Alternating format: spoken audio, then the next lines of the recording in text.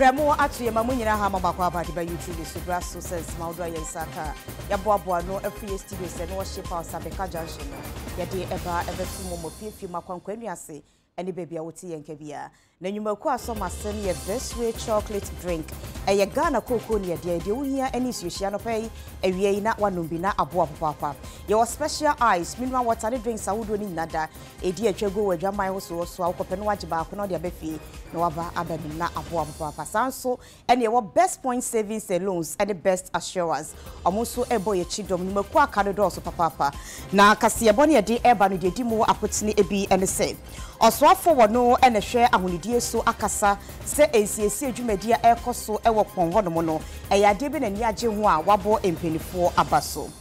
na enkrahase no sesi amika se the judicial staff service for no eyedu sakfo no mo ate atuefu se omo sika bi omo ne aban no ka ho asem na aban no empeso ode be mo nti omo apa atena se omo enko adwuma eye foot bridge ahodo ayeye maye faso wo kwantempo ahodo mu no enkrofo empeso omo be faso nti nei ye ne omadi nkomo abisa wo se adenti ene ba no sana de be ne mpenifo betimi aye aso ano ye beko amanani ensemu se enya Ghana fo nkoada ena eja ahia ato ye hiamwa eye Cote d'Ivoire fo so ebi atomo kodwane to amefo asesi amika sei omo susika omo epe no machem edibi ama omo a omo semrepa mu no ye de aka ne beba abeso omo eso ensam no ebi eka ho don hwe ba kontem agudie wo mu bi na mede ba abeso mo medin ede akua ajewa akode afa ensam no enchire mu enie Soko Garden City University eno ewo Asante Mantemeho ena Dr. Francis Stando echere ade wonimude ewo sikasem no wakasa adi atodwa se sika IMF ede amaye no se si ebekwa akoye koriko ewo mo ensem ombetwe ye nan atwe ye nsa atwe ye tini aso mo asa om na ebekye de yenye wo Ghana ha ewo sikasem tutuye emu obi akase economy se de siti se de ya na blasters ye timi ko fa broni coach no be coach adena se yentimi coach ye ho a yen go fa broni bi ni etua ne ka na o manage economy ni ko amaye o ze buy ye ka o man ni sovereignty na o sovereignty ni ye your one your political and then economic sovereignty enti ye nim say politically ni we are sovereign ne ya anso ye kan we ya no say economically ni we are sovereign enti say ye koko managers of the economy near Kofa and Kofoba. Indirectly, Ghana cry yetimi. Indirectly, I say, Abraham manage my because anytime you may your moon say free, who be an economical at Adiako. Yansha, Yako IMF 17 times in a year woman. Yako IMF now, Bank of Ghana, your Muye be an IMF for any team. Esin. To see a IMF for say, the technical support. Baby, omo bi bank, omo di bi Bank of Ghana ho. Omo di bi si ha. Indirectly no, I say coach technical why na ote ho. Na coach bi gina ho say ono ye coach, but me your technical team omo ti baby omo hwe. Over the years no, I say yankasa self confidence no wo form. Enye se Ghana phone to me nye. Ghana phone betumi aye. Yankasa as individuals no, ye betumi aye manabro so. Na mmom no, I say individual ne selfish interest no. Ni ye kura na se ye mistake no so mpo na ye cancel a ye ntie because so IMF for conditions are ewo IMF documentation e ba ni nyina there is not single one na Ghana form to me ka say sadie we e man na wodi wani echere eyekun aiwo enkrasia na yegu bora panya asem keto abekọ no na bora no awoho etimo no mu se panya agro ne penifo ne se dabi se de ne masikika kọ no yeme ye nimre ne yentu ase entie nei omo atuase omo siesie ho no mo aye ne recreational center aboama ngitawodie ne agodie ne mapa akoso a enne osoafo hwe ahonidie so no nyamfo Cecilia abrada pa eye abna pa akwa sade siesie adwumadie ne kọ no mo aye akwa koduru ha mu nchemu beye aduokro 90% wasenani eje ho papa Beye mfinhia miensa nie na mpinfo ye se kokopie mu ewo kpon landfill site be bia na nka de che logu bola no na che se bola no ayekese pa enya de ye nika ensuto a na che se bola no munsu ni twen na ekwa amanfo asase so na efre nsuo na ehusie kumo na ekowie mo nyina na mo ade che na pomden enuta ban ye se kpon landfill site no obeyen se wo na nka bola ni nyina no watima dandan ani no wo ye firi ho no ma ade che no wo ho atomo na bra dwumadie ni hya ase ne ba beduru ne enya de mpinfo atumi awie na wo so afa woda honidie na nsuo aso ye na no Urumanyamfo sisi labena da paabo anan akwa mpempenso a dwumadie no akwakoduro. Urumanyamfo ne kasa emre na wo chire mu contract na bɔ adwuma pa. Be yo ha mu chiche modi okono 90% die wo wi a wonim se enche bebre. Bo landfill side ɛhɔ bɛyɛ kama ama de hyɛ no so wɔn ho ato wɔn. Ɛna ye ba yesu ye ba behu ye ni so ade wɔ ha ye ni so adwuma no a akoso no. Ne aka ɔmo bɛyɛ te sɛ akwan a ye bɛfa so de akosoro hɔ. A nipa gina hɔ a otumi hu potokasa no you so where the panoramic view. Utumi hu ba bia no tina na ka se na esi a view na efe no ye betumi atena hɔ agye mframa betumi atena hɔ aye na ema bebre e na me san so team say we are 35 hectares so a big land aban any president Nana Addo Dankwa Akufo-Addo vision awo ama ye tumi reclaim sa land nti o say put no to good use fi say ye de sika e na shemu eti assembly no any private company be team up na yahwe ekwan ya be fa so a ye betumi enya ho mfaso na community no so enya ho mfaso Urumanyamfo ne gina so sade tradition anim se ba bia no ogu bola ene kwabrane wo no muso no wato akosoro ba bia beto yemfa no ho Ghana fo sa suban ye hwe na yenjae ye ministry aban adaroma ene World Bank adaroma enya abosen a ye to 17 compactors a ye de boa assemblies no fi se minim se o ma contract to private sector o collect and e se ewura free fie da o mo ho be kire o ma na be buru so no compactors e de ama wo no mo fan supplement se be ya excuse bia ma se ewura gu aye ntumi amfa ye pese e beti bi et landfill e de se maka se me ministry no ye mpe landfill sites emwa oman no emwa ye so se we 35 hectares nkane me betumi de aye bi ni na opanyina dwumadie hye ne nsase project manager engineer Kwadwo say onu UTV kase bokasa ye tire mu se wo hwe ni mu se hwie be se bibia nkote bayere ho mu a ages bosume wo yanimi obewie na watene nsa e de afri dwumadie no ho kra ni ayeye ni say ye movie waste no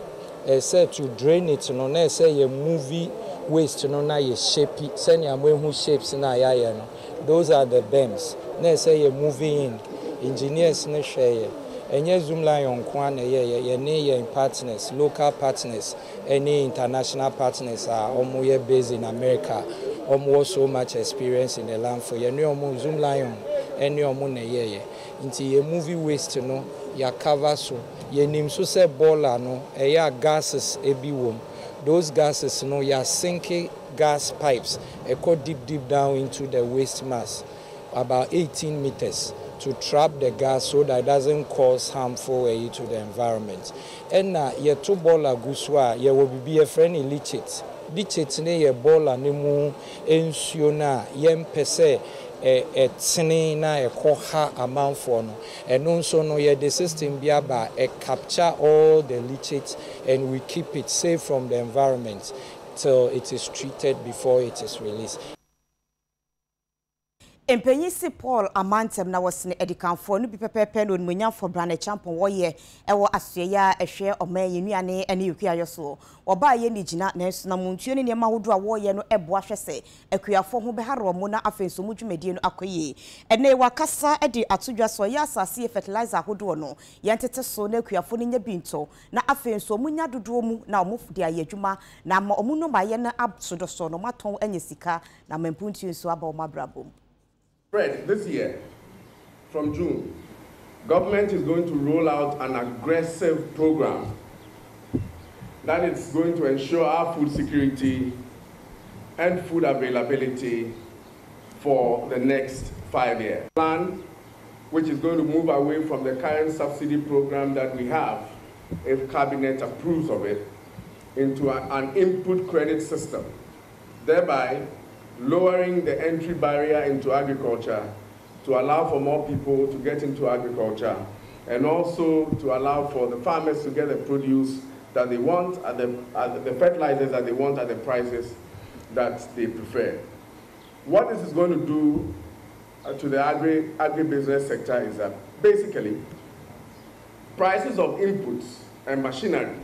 constitute about 85% of the cost of production for a farmer. 85%. The previous program that we had which is a subsidy program, was only taking care of 15% of that cost of production, which is the subsidy that we're giving on seed and fertilizer. With a new program, we are going to facilitate the ETGs of this world, the ETGs of Ghana, to provide these fertilizers, these seeds, to farmers, and get paid until after the planting season in crops, which will be traded at the Ghana Commodity Exchange. And I can assure Fred that the delay that you are having in your payments through the PFJ will be gone and will never affect your business. ETG is a global conglomerate that deals in fertilizers and other agri-inputs. In Ghana here, predominantly we do seeds, we do fertilizers, we do some what we call industrial and mining chemicals, but for the sake of this program, we'll stick to fertilizers because that is the more reason why we're here. And the import of this program, essentially, is to make sure that we can cascade these fertilizers all the way down to the farm gate. We're doing a different model where we are making sure that these farmers actually get these prices at a very reduced cost. And the hope is that it will actually sustain us, keep us well, and probably reduce the cost of food prices that we're seeing in town right now.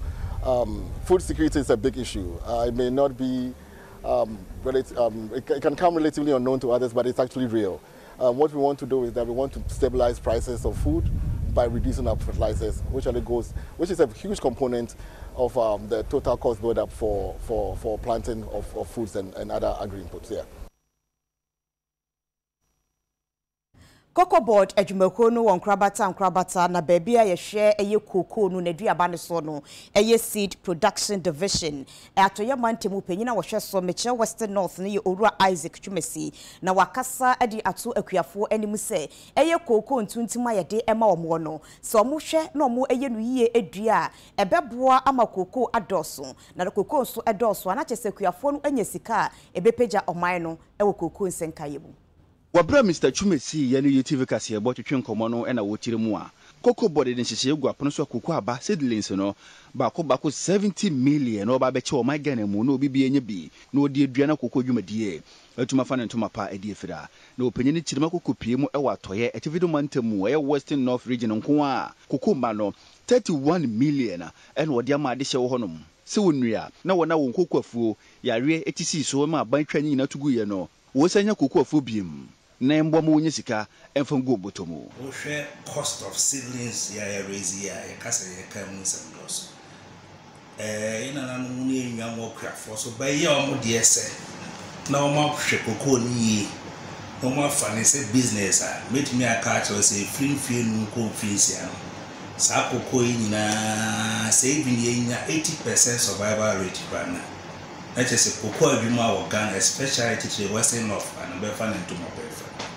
cocoa board tretre na ahye mu se cocoa no am from them emme yakwafo no because ye 138 communities are raising sa cocoa na ne nyina ye pese na every site ne be yakwafo na ye sa no so ni ye fa adwuma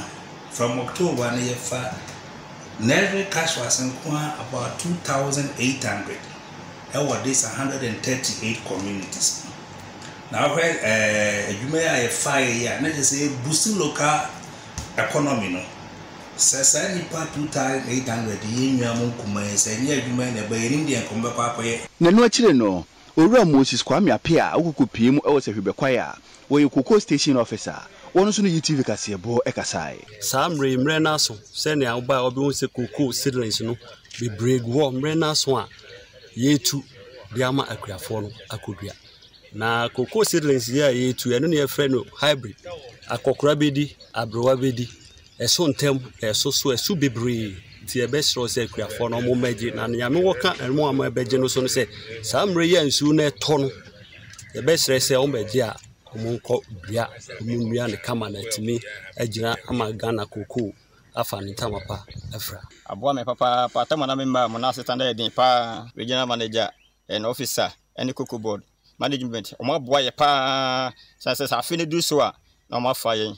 aka ne na assistant board den na me adom adwuma mo fa ye yetimi aboa e de ahwe ye mma school ye kunafo na so me ma no matumi ahwe wo ama afi kro bia to form so obeko school nto aso adwuma ya na me ya boso me so ye tua me ka na chese me di bia ahwe mofra na afi nso nyame adom ye koko bodo ma to ya ka tuam ti esika no adimu ayetumi di hwe ye mofra aboa me nyesa anka je se birthday na so koko bodo nti ene me manyina ko school.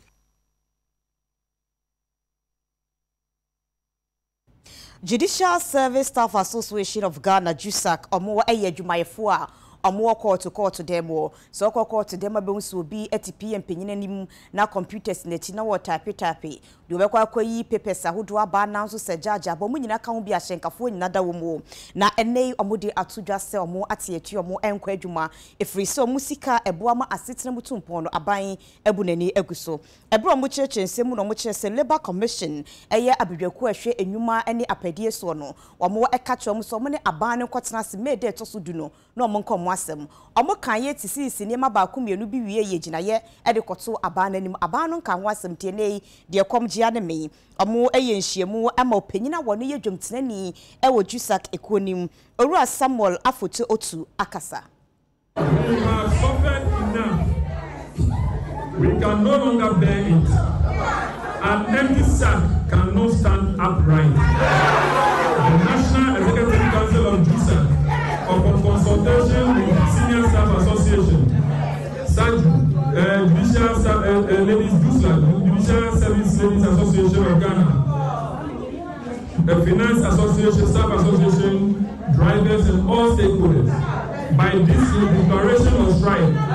all staff of the service are immediately directed not to report to work unless and until the President of Ghana complies with Article 149 of the Constitution by approving and paying our salaries with all the arrears from January to date. All staff are also to know the following. The security men and women are to stay at post, but to make sure that all entrances to the court and other offices are locked to prevent entry into the court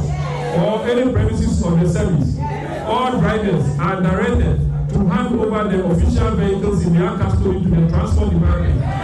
No driver shall drive any office vehicle or any officer or any jet during the period of the strike. No court registrar, I repeat, no court registrar should open or be compelled to open any registry or court for use during the period of the strike. Regional Executive Board and committee members of JUSAC are to be on the lookout to ensure compliance, same as SACU executives. If any staff of the service receive any treatment from any management member to report to work or perform any official duty during the strike shall decline same and report the matter to JUSAC. Let no one in government or management unlawfully coerce any staff or intimidate staff during the strike. If any member is inflicted with any injustice in this course, we shall deem it as all members have been inflicted. Consequently, we shall respond in equal proportion.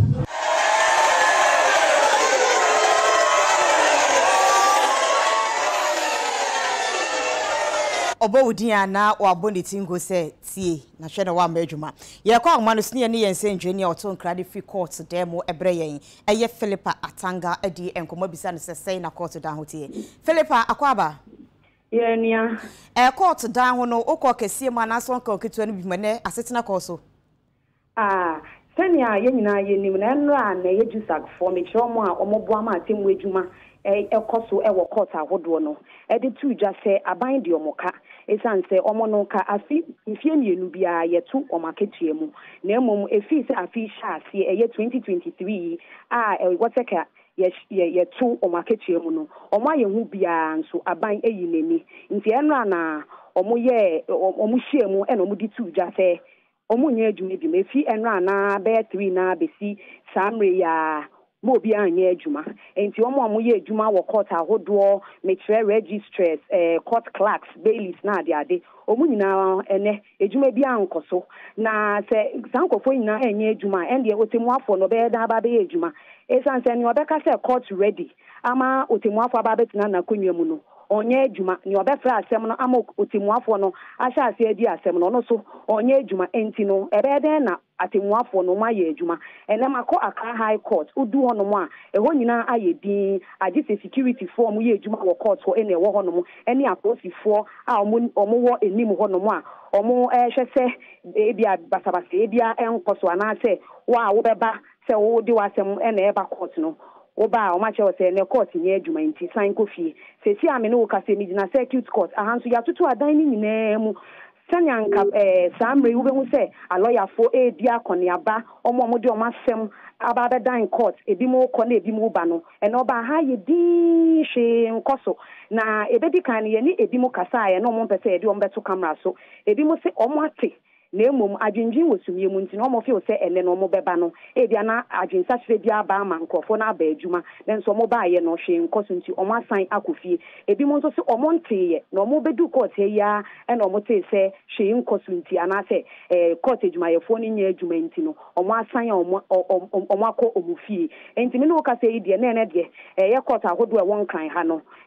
from nyame ama hwe na hwe enkoso aha nyina ayedin se eja ohwa aya na engrofo ba obo monim se enne na asam ne befre enti waba oba ye no a ohun se omunya adwuma no na ba mu abu no kwe papa bi aye ne kasa ayi wasi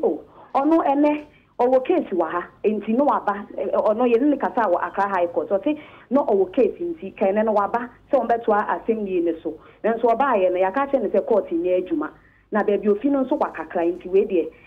aha ne pa yi na hwi ni wo betumi aye nti kwa na wo so kofi ebe mu nso so wo mu de omu nim kra se bibisa e koto nti omo ba ye no ma ba beti ena bi mu nso de an yeti wo TV so yeti wo radio so na nso ye ka se bia na ajinta kire bia ba ma omo aba edwuma enti no ye ba ati ye behwe nso ye ba ye no na ne omo kan ye ne no anu no enti ye san akofie enti na de court ba bia ye din sese hwe enkoso na ye hwese bia entote ade nsano na bia asemfofo bia ba na edi atudwa ama ya hwefo yate se o gina onu mu ide esre wada bomodin a na ewen maye na bibie ne yebesa ba wonche bi yes ni Philippa Atanga de etsenika edifree court de mu no se ne judicial service for no ekọ ahomegie mu mo chese mo apon wadwuma amonamono omoko strike ena eno modi ho enkomo se bi ma ba omchem sai yenya yensem wo court ne de yekoye na ye de ani echem wotechi man a eno ya hinkro e wo bunu east mountain nim yenim se nansan ya da ena pu house impedifo ede tu dwache mu se kanea ensuo ena afensu famaja no yatom enti ade hye ne yen akasa adi nkomo achechiri mu se nyamye no modi pu house fo ho ya papa je so mo nwi ye ho ade che ade se bia na musu egu ye nso wo hu etom so mo bo anyiso Time me yusu me kwa me meter me to 20 series 50 units see 20 series 50 units group 50 Ghana a day am ya adwuma me tuto bibia you me ntimi nya 100 series mbafie na sign number bo akoma sign to see a pump tire mo nya 3 series within 5 seconds wa pump we nya 3 series now puncher 20 series ye kwan nya tambia ye puncher suya tachima kwan we oba pin for kura oba for kwan we so oba wo by force until light bill ne die o man ye hu bibia illegal be ko so via for be bokata bibia ko ye nja illegal no yusu tie nja illegal no yusu a say via for kan no bebo ansa oba chimi no me start illegal yusu na every day bia and a week bia me di 10 city to ha me use 5 years 10 city times 5 years until uchi me kokoti a me di sas kan ba betua until when hum na kwa akodim via hum na kwa akodim until ba muti so a bia betima atua life no say ba ya at the end of the day no be benefit no mutu anya kakra light bay start for no na ya ye use power card 50 units na 20 cedis and na ya 2 mono 50 units ya 72 cedis na the say ba 2 mo 50 units ya beto na say me first me to 50 units am na boy bi na TV ono de o use TV na machine me use TV fridge and above and am say me use car internet dan na me the bob above 50 units ya to on the first I was by 17th me to fridge 2 years in the fridge no last year na me do fridge ni so up to now me so fridge but your top power 50 units on the 17th I was here chapa ya 19th I was here sir the month be your top power 3 times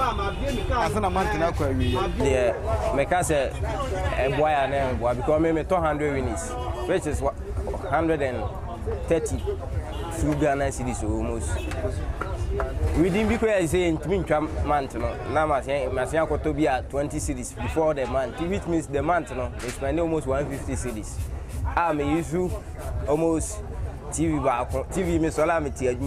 me Soleswa.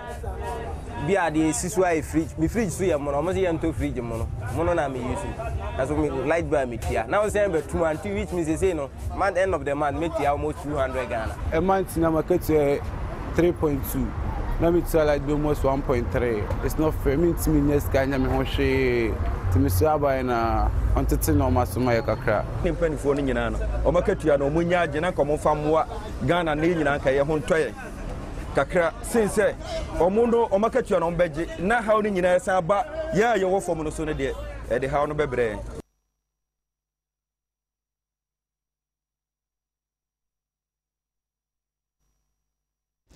Na videos be any social media social video no a any kana as film na ekọ duru baby pe na watimi se ampa sembra eye adwuma wo baby na adwuma ku ani din eye Kofi Job construction kwankyerefo ye ne dia no eye owura Kofi Job na yegidi ye passe okọ site akwa ye adwuma eno ahu se katapira na ase kasa akese no aya na ye momo emfa kwan no so sa efiso omo na ye kwan ne mum na so omo mfa so omo fa so sa bere yegusu ewi pe betutu no etimpempini so omo okọ site abe hu sa ya ne ya fa ka foforo na esiso na ye de omo ekwe ka ne deche na posi ni bi ejina kwan wa wo ye adwuma no be hu se Saka akase ibi edi kwan no eno anam kwan ne so gidigidi a oba na o se mo kwan ye fa enkese mo ka we se die mo bomodene se mo di besi ka foforo so na di akọ enti se mo amfa ka foforo ama me fa me ma mo emfa ntwam ase enko nya sa mo be se kwan no ekwan aboka edi aye ewonu mu ana wono mo etika ni mo mutwi no efre Kofi Job no a ka ne ye ne dia no otu ka no obaye no wote ne ka nim eno wo se wo post ni unim ni mini paban unim ni pakura meye unim se me ya sumesi ana eno wo se me ni watem ana me nka se wo ye ni paketu abi na emomu no dia me ka nyina ne se ka no de entwamu wa age se mo de sika afoforo so afe na akwa ye no wo se me wa ama me kwan a me akasa me di mitumi ba betina ka animu atwi akọ ese kwan na se no se wo di betumu atwi akọ hifa enti ekoye yi ma minya na post ni ka kire se wo ye be ma te se me atenem na wo de fakọ na wo tirem na de kwa mechew na mechew so be hu say yes emra wo no mo minshiro bia na emra na de ye adwuma say na video no mu nsem no esitie me ba ko na pra what me dey na botra kasa tracker no tuko yes why because what me nya botra ni nkasa tracker no what you say okay ni be na oyet mo entina me ka aye ni be money the pack there be say we nya dia abotan we nya dia ba so be nya dia money the pack ni be what money what you say aye logic dia tire ma se me ka aye logic so be nya dia dia we nya na what to me so ya stop no this year 12 I don't entertain him. You stop no unless he hear to there be patrol say mo handcuff for him. What you patrol? What you have patrol never too far. Never for handcuff never go to do never to police now that he watch out the police. Who dare you? What do you make us the police out?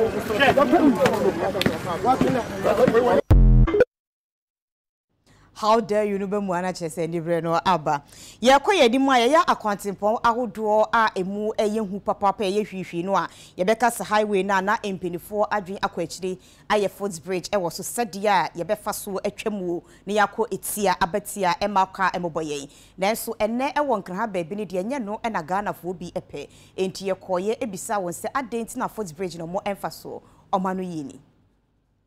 omu twamu no sonda ye bisa omu si obu ase ni kotwe oka osa twede no wa ontimi fu ne kotudwe nti dodo no a sa na omo kansa no twede bi ebisa om esa ada na obai bi no omo mfu na ha ya no mefa asama omo ka che ha no obu osi ne kotudwe otu ontimi mfu obai di nti wotwa mu mu abebo no de bi anso ka bo mo anso still sa na omo ye nti ayesuba e wo mu atwede no mbefo no ehu e na omo pese ombefo nya hwi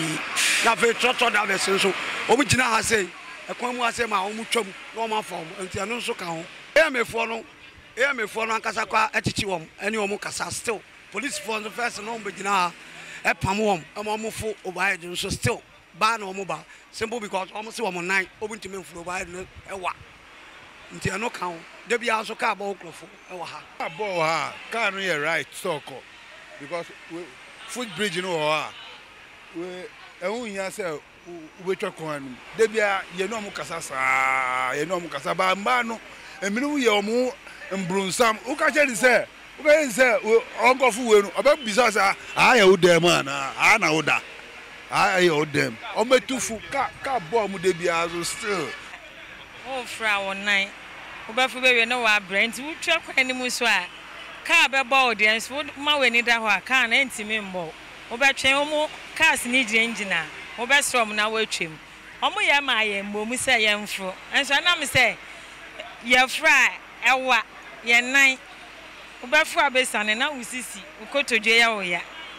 nti na ma aya ye twa kwan ni mu ban edisika bebre a construct footbridge ana pedestrian overpass sene be ya ye beyi won a wo twa kwan mu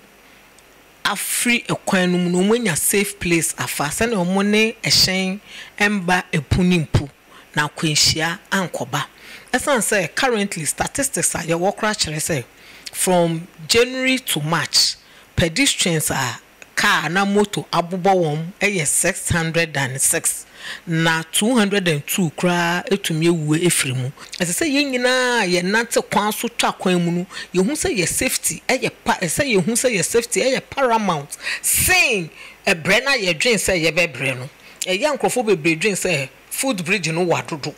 baby e wo no distance no baby obetwemu no e wadodo te otumi waste time ye can de be as a stay alive campaign ye say this is ye indisciplinary behavior of the road user pedestrian indisciplinary behavior no e bi ni say aban disika aye bibi amount say food bridge send ye be ya wo accident risk no so better no wo so wire so brachira so den say wonfo enya depa ye ni police cry e kan send ye be ya send ya car po nipa ye che driver no pedestrian so a wo so be violate road traffic regulation no wo so police e be che se na be ya be deterrent amafofo Dr. Penny Abedi Echire a wono na hwese hwebekwae abanya resabia ne so Western North Mantemnim ne UTV edi enkomo edi atodwa so muhia ne ma bebre enkanka ene lab e wo ma ene mema no baby omo eda no efise ebeboa om Urachu Adababu were deputy chief physician assistant in the Kasayamuna Utirimua. Oba be Pimo Sefibekwa buying Ira Sabiana Babe, Tibia Sabiano Ewumua, and Yadia Sweni, or how I Sabiani Comno, or near say. Yeah, how no adore so be number one, if you any have a even at the end of the month, if you any party say 2,000 people, and daily we take about 80 people a day, but we don't have a laboratory that we use to test their condition. Right now we are in a scientific era that when sickness come or the patient report to the facility or say testiomu, they confirm a yarikromo di bano, asana momo do, but you need a laboratory. Another thing too is that we don't have enough space make a ward ayare fomu yare na ekesi omu ba se yi omu tu aka kra editin omu na ma omu odro na hwe se omu hu to omu kakra sana omu ko fi ana obinu omu hu to omu papa ne asana bere fi omu ozo mu da kakra but ye baby ana edi omu tu no 2 beds na ward for female and no come ward nusuzoa and also 2 bed nipa so dɔɔso ba nti nipa dɔɔso ɔmo yare ɔmo ɔsɛ ɔmo da yɛne beebi a ɔmo bɛda nti yɛwɔ asase kɛse wɔ ha nti yɛhia ward expansion of the facility so that yɛ patients na ɔmo ba ɔmo anya beebi a bɛda na ɔmo ho bɛtɔ ɔmo yɛn nyinaa yɛbɛtumi ayare yɛn nyinaa yɛwɔ area ha yɛbɛtumi ayare ɛyɛ mi akasa mi yare so a many baby on bed, Mabedana, you better have me one Tommy. And see, here say, penny for Mushe, Sassam, my Mecca, Sa Tambia, and penny for Muba, one baby Sraya. Make catch your say here, laboratory, here, expansion of the facility, nay, in your ward, Ama, I are for Muda, nation, on Tom. Yeah, AG has insurance, but Regina have a medical store, original medical store. I don't know bread, but you say you request you drama. Kitty will be no money bread time beer. You can't want some sa fear. In the year penny phobia, or the Mundi Yenimna, Omuboy. Yeko abiase a eno ewo ga West Mexico pon assembly ni mu enkre free word mo eba ni se ene ahomachi nsuo na etoye no apejan samso bi de na esnanya asem ketwa moro ewo ahoma no so ni kwakodi enkomo moro yaro akwaba mejo so fia ensamso no eye concrete dia na se nua de ana se yedade de ne nsuo de ni kure eye concrete pa na eye nsuo na eba no nsuo do so sen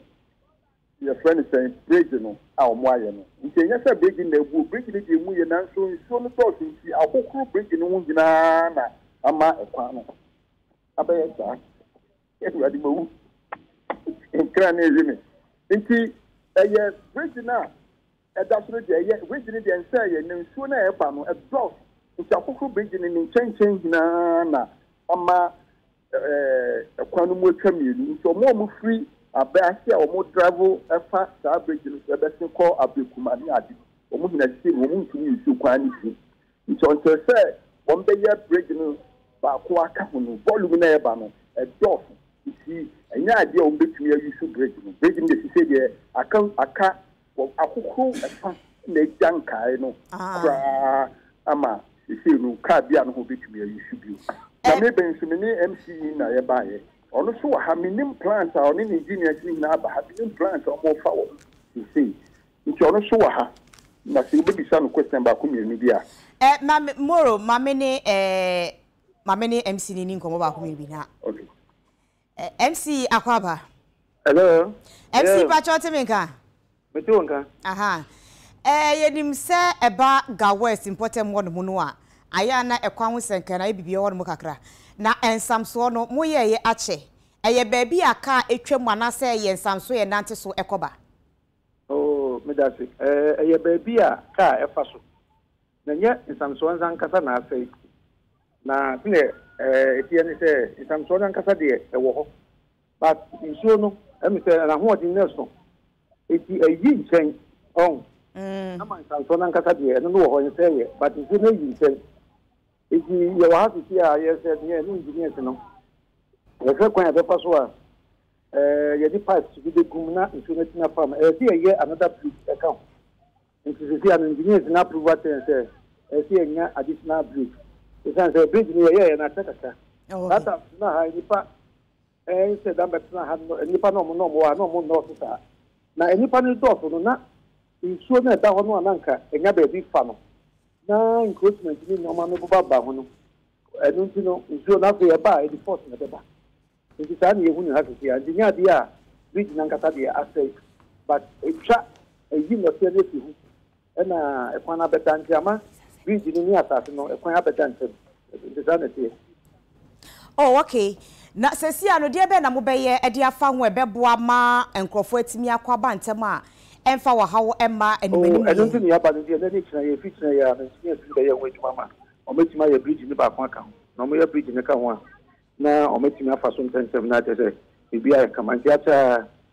bedi na wotwe bi ni na o metima ya ho adwuma onmanya for work nse minim se wo de baby awo no mo kwan ye e kwan ba ko bi mu de ma contractor ni no ba bu enfinhia mienu na kwan na hyase etutu sa kwan no mo ba nda be ba ye kwan no ma this wapa me how ke because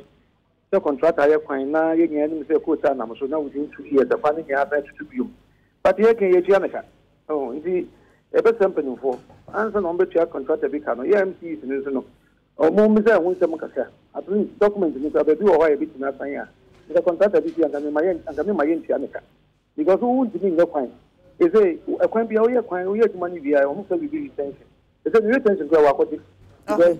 on pa no o ma approve no no woni be kwan no kaka me me get am because the kwan na da ho the ka opportunity pa approve obi o ma approve be na so anka sa contract na ke tia meka okay yeah that's you have to see but anyway ya me my friend no makata say o ma me because the juma no ye no asai o ka champion federal rules me company for any politician as na make they can the technocrat o mo yam penny for mo federal rules urban rules and a highway o mo ma sam na make no because o mo no mo ye engineers ya obi ye juma ni bia se o mo ti bi say the pan juma no ye na ya na say ye me am ye engineer me accountant eti the engineer no o fi say kwa na wa ye ni ye ni tia meka na within 1 year na ta say bi mo dia na engineer no map approve and say bi na say but o mo so ya no mo di bia ko say am a politician o mo so ya no mo di bia ko say politician ni wa no mo so na mo ti wa no mo di pay akese na ban ti o mo ka aban juma so ya so mo hwe na ade ni so ye ni so o mo hwe ni ye nti ade ni ye ya na ta say nti bia bo mo say instead of say about 100 kilometers the bia 50 na ya ye no ade so wa ni wina because ye say ta ko maintenance yo yemfensia yene eye Orua Wilkinson a wono na wokoga West Mexico Pon Assembly ni ma oye kwancherefo anasa by crash penyu omo ne ni odi enkomo no na eye Red Panther Music penyiri kwancherefo awoda ano akasa ede atudwa chem se ba dance hall na eye ade bia ekoye papa na afenso afro dance hall no so eye ade bia edimazese agintintiman edu anya two artists asa artists nene wade omo edi echereso no omo ba be ye adwuma abomo chidom amomo nyum to adwumadie no akọ animu ebepeja Ghana ede akọ achichiri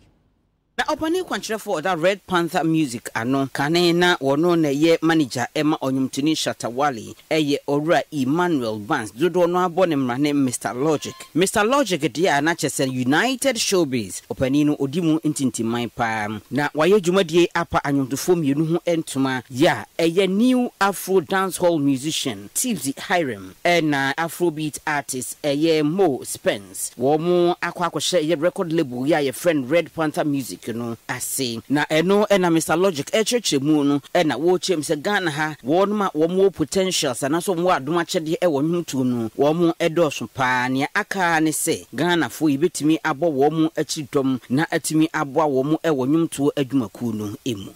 normally you say yes I need to say you ma to abonten then people give feedbacks most of the feedbacks they are affected if you have done this reviewer you'll be able to understand say everybody coming here including yourself the media the players and all that no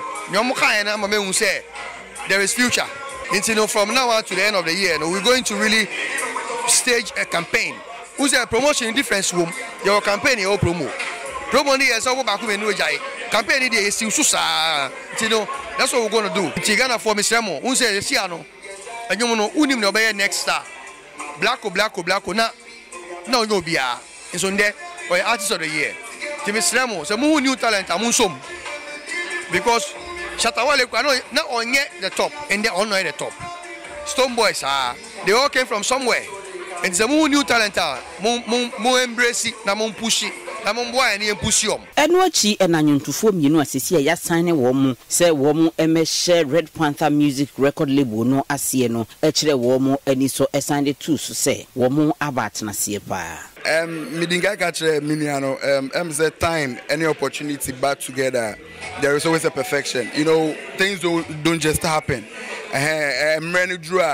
when you meet a person you have the vibe that and I'm a very prayerful person so I don't joke with my inner spirit Ghana for the domo Because me am a Ghana ni we me baby Juma Matibji. I'm also working for the brand. So we me esin chaya. Me so me a Ghana ni. Me so me baby shek Tibji. So they should put me on track. Me ni ano me ma me no obi owa bonti bi I am a family. I'm supporting me and I'll make them proud. Yeah. Yes, you know, it's been a long time coming for me.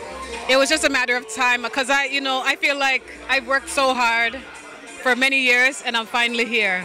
So God is good. When I was a child, I had a vision of myself being on a big stage with these type of outfits and my hair like this and just singing for the world. So let's pray it happens. Ye jina we se so ahome abaye ba kase bo no si ye di agudi e ba beto so ye twa ye ho ba enko ba bia